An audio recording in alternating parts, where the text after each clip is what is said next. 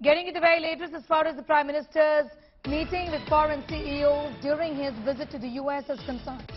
Prime Minister Narendra Modi is also to meet Elon Musk in the US, to meet over 24 thought leaders in New York as a means to enhance people-to-people connect. Prime Minister's meeting thought leaders in the countries he visits. In New York, he will meet over 24 thought leaders from various walks of life.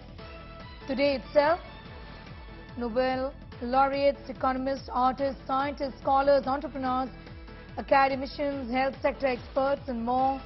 There will be conversations to achieve better synergy, understand developments in the US, invite people to collaborate with India and much more. Abhishek Balla has got more details in that story. What more can you tell us about a series of meetings that the Prime Minister is to have with thought leaders?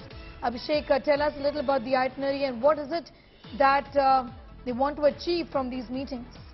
Well, apart from the government-to-government dialogue that will happen during the meeting, Prime Minister will be also meeting and interacting with several top honchos, entrepreneurs, several people who are thought leaders, and the idea is to have conversations with them, collaborate on several issues, look at enhancing India-US ties, particularly when it comes to business, trade, and get a sense of what are the opportunities for India to not just invest and collaborate with these people, but how to enhance the relationship between the two countries.